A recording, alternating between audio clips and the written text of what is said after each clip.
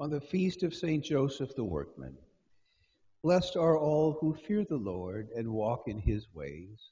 By the labor of your hands you shall eat. Blessed are you, and blessed will you be. Alleluia.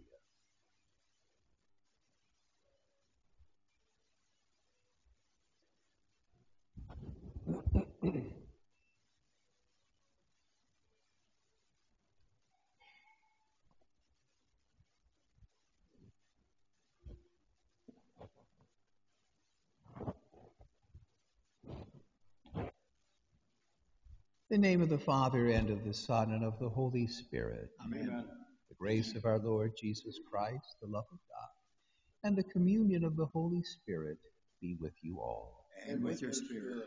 My brothers and sisters, on this first Friday of the month of Our Lady, the month of May, it's our joy to celebrate the feast of her husband, St. Joseph, specifically as St. Joseph the Working Man. This is the ecclesiastical version of Labor Day. And so today we pray for all workers, especially those who need to find good employment. Let us honor the faithful foster father of Jesus today by now humbly acknowledging our sins before the Lord.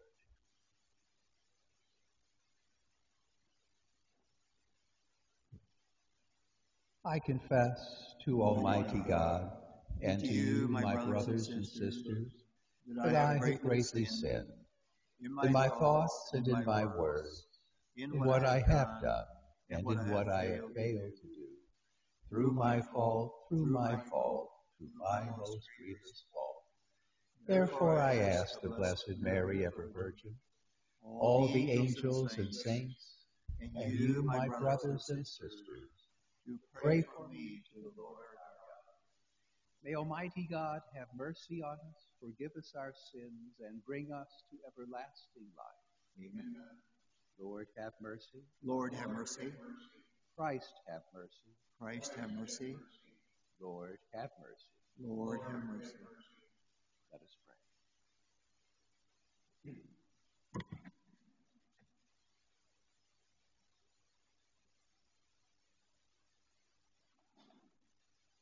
O God, creator of all things, who laid down for the human race the law of work, graciously grant that by the example of St. Joseph under his patronage, we may complete the work you set us to do and attain the rewards you promise through our Lord Jesus Christ, your Son, who lives and reigns with you in the unity of the Holy Spirit, one God forever and ever. Amen.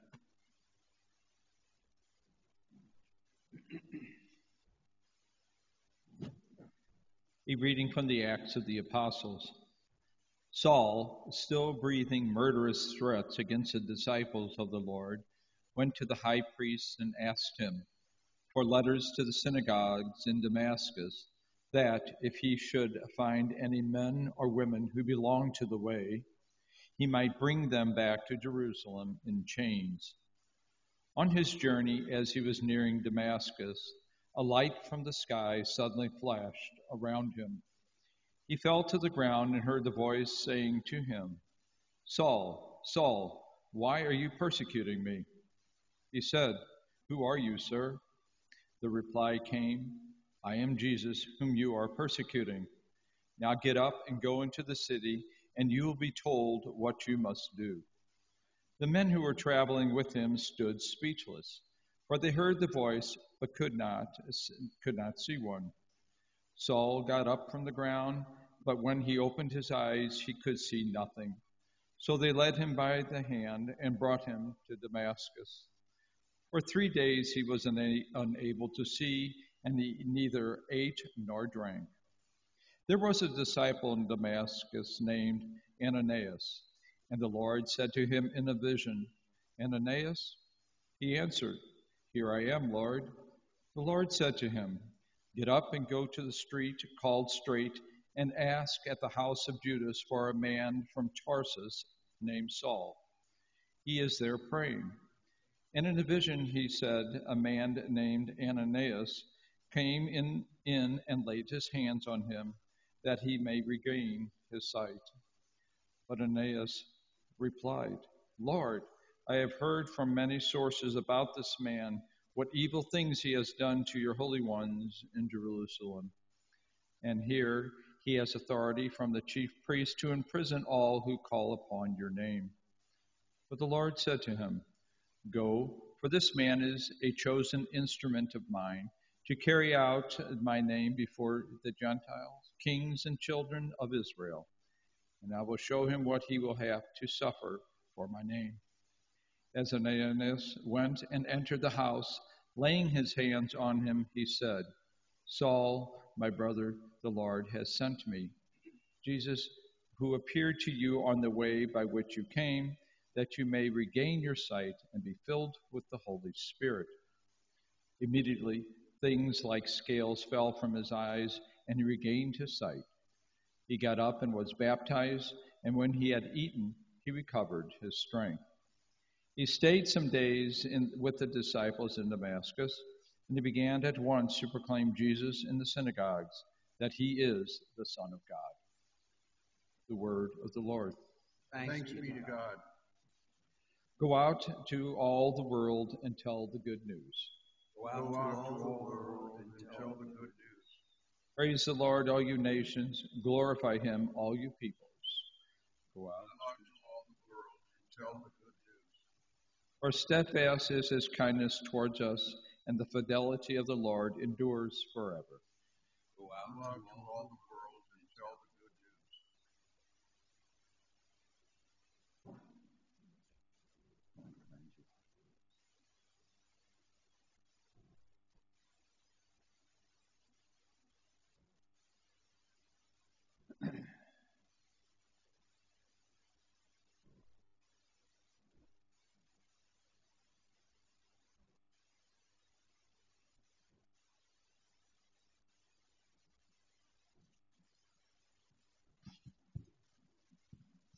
The Lord be with you. And with your spirit. A reading from the Holy Gospel according to Matthew. Jesus came to his native place and taught the people in our synagogue. They were astonished and said, Where did this man get such wisdom and mighty deeds? Is he not the carpenter's son? Is not his mother named Mary, and his brothers James, Joseph, Simon, and Judas? And not his sisters all with us? Where did this man get all this?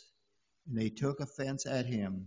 But Jesus said to them, A prophet is not without honor except in his native place and in his own house. And he did not work many mighty deeds there because of their lack of faith. The Gospel of the Lord. Praise to you, Lord Jesus Christ.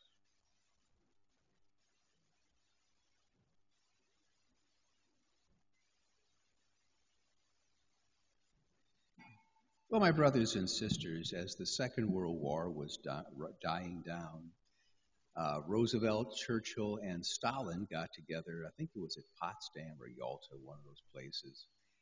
And they pretty much could see the handwriting on the wall that they were going to win the war, and how would they basically carve up the world after the war was over. And was handed over to Stalin's tender mercies, 10 Catholic countries.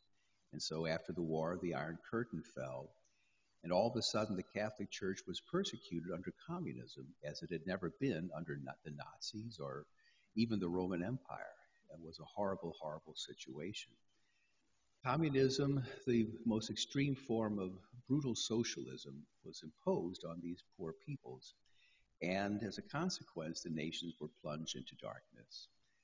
Well, the big commie feast day was May the 1st. That was their May Day. That was their big Labor Day, the celebration of, the tool-making animal, as Karl Marx described the human race.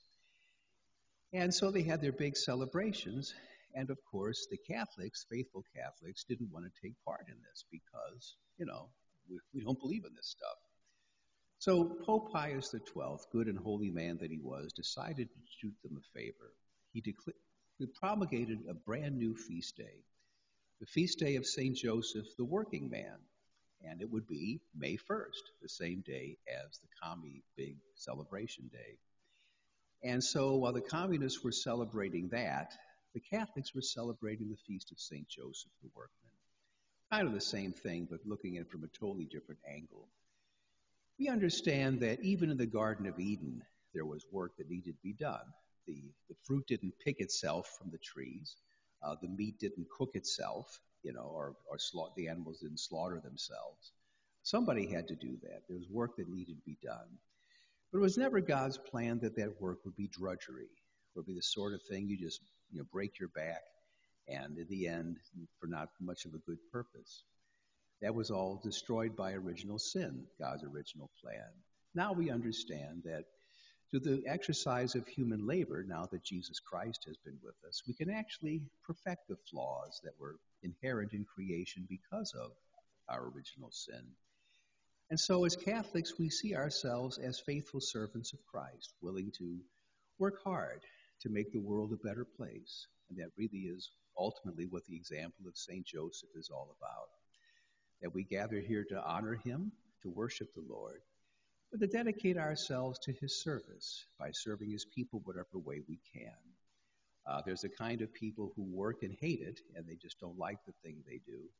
And there's other people who do it, out of joy, understanding that we're here serving God.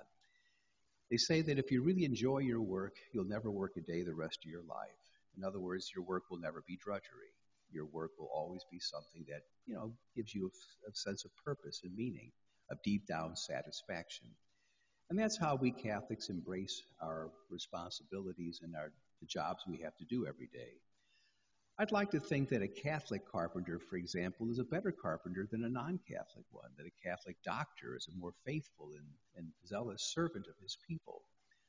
Whatever profession, whatever job, even if it's slinging burgers at McDonald's, that you do it with this real attitude of service, of making the world a better place. And in the end, my brothers and sisters, that's what the witness of Joseph and Jesus was all about. Jesus came into this world as a working man, as all the apostles were working men. They were fishermen, they were tax collectors, they were some other thing. We don't know what Judas did for a living, do we? It's interesting. It'd be interesting to find out what he actually did, if anything. But the whole idea is that we look upon our employment as a way of serving God. That's the lesson of St. Joseph the Workman on this great ecclesiastical Labor Day. And I thank you for this.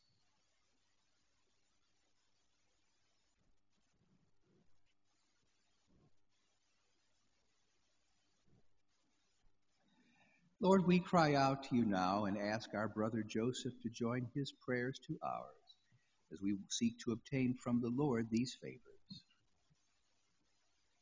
For Holy Father, Pope Francis, and all church leaders, that they will guide us to the holiness of God, let us pray to the Lord.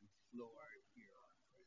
The civil leaders throughout the world, especially those in our land, they will work to bring about peace and justice and safety for all people, and especially to protect those people who are affected by the coronavirus. Let us pray to the Lord. Lord, hear our prayer. For all the poor, sick, and elderly, that they will have their needs fulfilled, especially the protection that they need in this time of crisis, let us pray to the Lord. Lord, hear our prayer. For all laborers, that they do good work in their jobs, and those who are unemployed or underemployed, they will find suitable employment soon. Let us pray to the Lord. Lord, hear our prayer. And for all those who have died, those who have perished, family and friends, and those who have no one to pray for them, let us pray to the Lord. Lord, hear our prayer. O Heavenly Father, as you provided St. Joseph to be a great model and teacher and example for our Lord, may he also be so for us, inspiring us to serve your people ever more faithfully. As we pray for those who need good employment, these things we ask in Jesus' name, our Lord, forever and ever. Amen.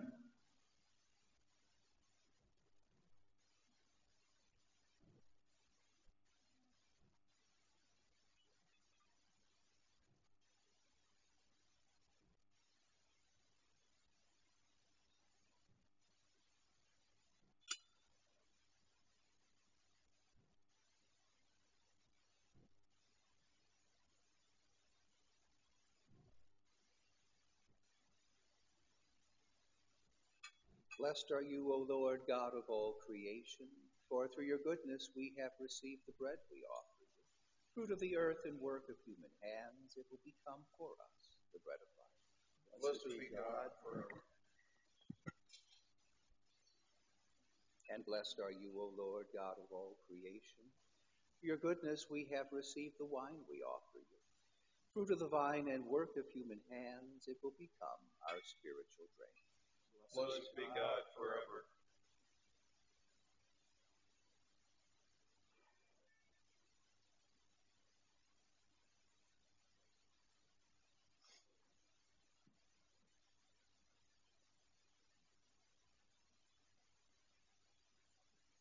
Pray, brethren, that my sacrifice and yours may be acceptable to God the Almighty Father. May the Lord accept the sacrifice for the praise and glory of his name. For our good and good of all.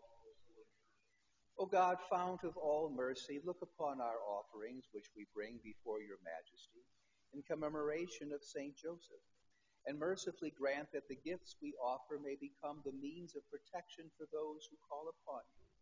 Through Christ our Lord. Amen. The Lord be with you. And with your spirit. Lift up your hearts. Lift them up, Lord.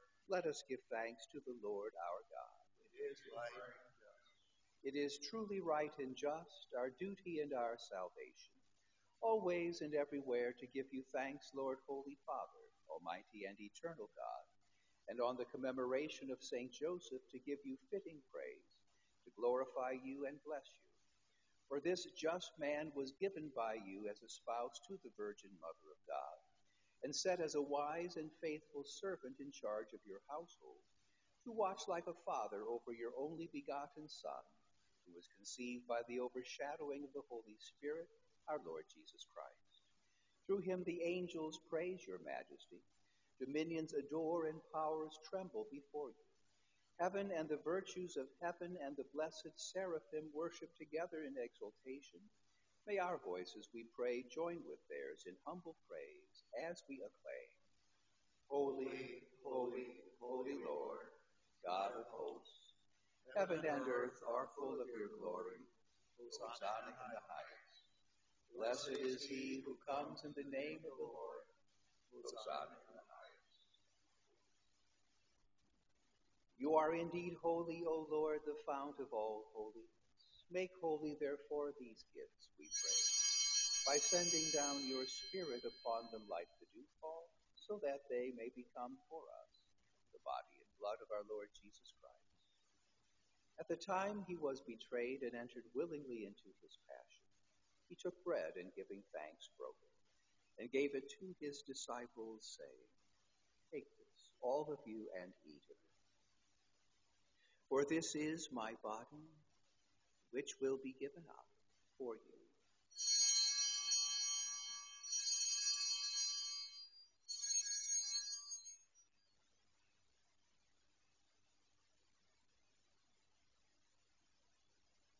Similar way, when supper was ended, he took the chalice. And once more, giving thanks, he gave it to his disciples, saying, Take this, all of you, and drink from it. For this is the chalice of my blood, the blood of the new and eternal covenant, which will be poured out for you and for many for the forgiveness of sin. Do this in memory of me.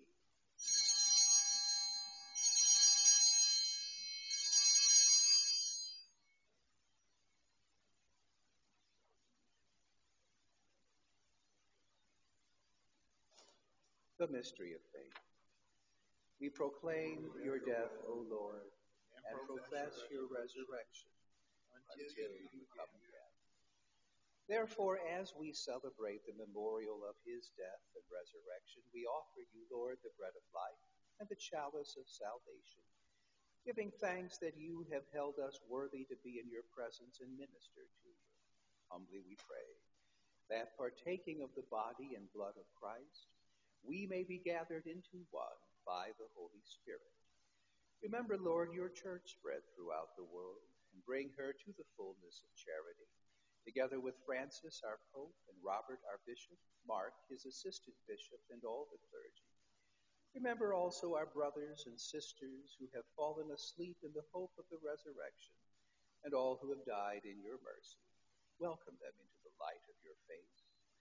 Have mercy on us all, we pray, that with the Blessed Virgin Mary, Mother of God, with blessed Joseph, her spouse, with the blessed apostles, and all the saints who have pleased you throughout the ages, we may merit to be co-heirs to eternal life, and may praise and glorify you through your Son, Jesus Christ.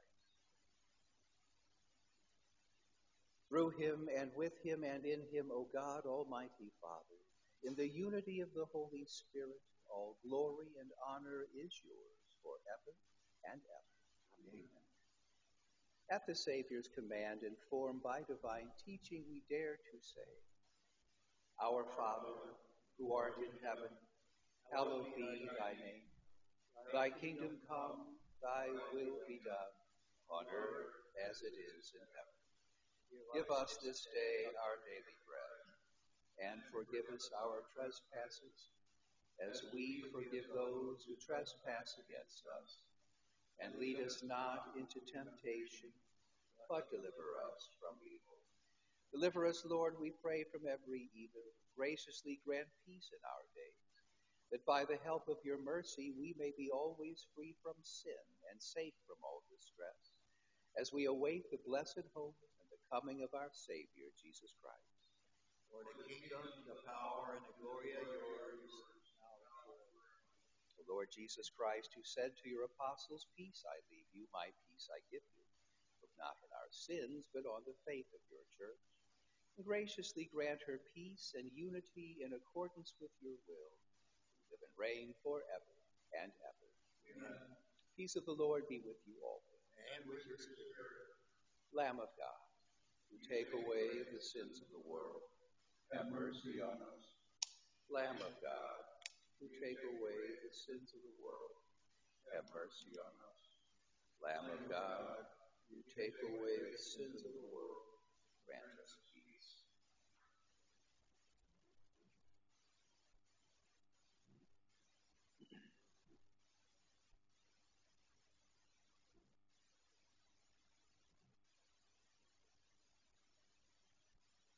Behold the Lamb of God. Behold him who takes away the sins of the world. Blessed are those called to the supper of the Lamb. Lord, I am not worthy that you should enter under my roof. Only say the word, and my soul shall be healed. Whatever you do in word or deed, do everything in the name of the Lord, giving thanks to God through him. Hallelujah.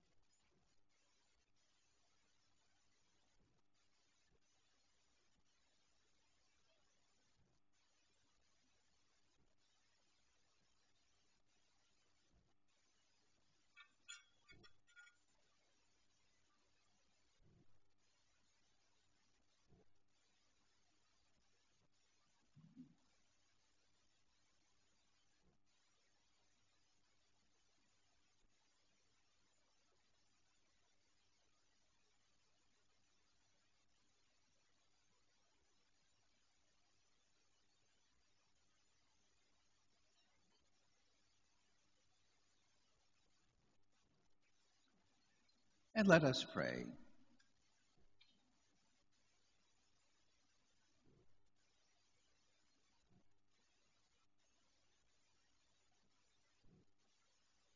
Having fed upon heavenly delights, we humbly ask you, O Lord, that by Saint Joseph's example, cherishing in our hearts the signs of your love, we may ever enjoy the fruit of perpetual peace.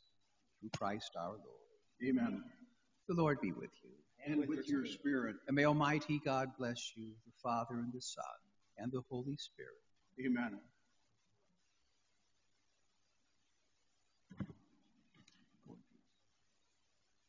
Go in peace, glorifying the Lord by your life.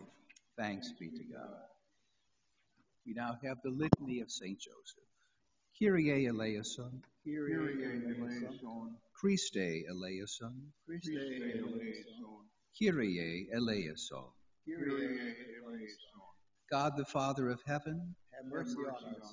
God the Son, Redeemer of the world, Have mercy on us. God the Holy Spirit, Have mercy on us. Holy Mary, Pray for us. Saint Joseph, Pray for us. renowned offspring of David, Pray for us. light of patriarchs, Pray for us. spouse of the Mother of God, Pray for us. chaste guardian of the Virgin, Pray for us. foster father of the Son of God, Pray for us. diligent protector of Christ, Pray for us. Joseph most just, Pray for us. Joseph most chaste, Pray for us. Joseph most prudent, Pray for us. Joseph most strong, Pray for us. Joseph most obedient, Pray for us. Joseph most faithful, Pray for us. mirror of patience, Pray for us. lover of poverty, Pray for us. model of artisans, Pray for us. glory of home life, Pray for us. guardian of virgins, Pray for us. pillar of families, Pray for us. solace of the wretched, Pray for us. hope of the sick, Pray for us. patron of the dying, Pray for us. terror of demons, Pray for us. protector of the Holy Church, Pray for us. Lamb of God who takest away the sins of the world, Spare us, O Lord. Lamb of God who takest away the sins of the world, Graciously hear us, O Lord. Lamb of God who takest away the sins of the world. Have mercy on us. He made him Lord of all his household. And prince over all his possessions. Let us pray. O God, in thy ineffable providence, thou wert pleased to choose blessed Joseph to be the spouse of thy most holy mother. Grant, we beg thee, that we may be worthy to have him as our intercessor in heaven, whom on earth we venerate as our protector, thou who livest and reignest forever and ever. Amen.